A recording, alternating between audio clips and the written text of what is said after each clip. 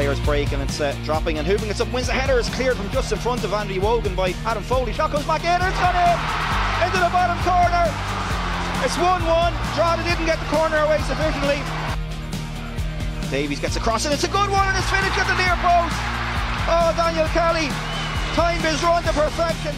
Winger this time from Horgan from the far side towards the back post, and Hooven gets up and he's found the net! Somehow he squeezed it in, Pat Hooven. Dundalk have made it a clean sweep of victories against Drogheda in the 2023 campaign.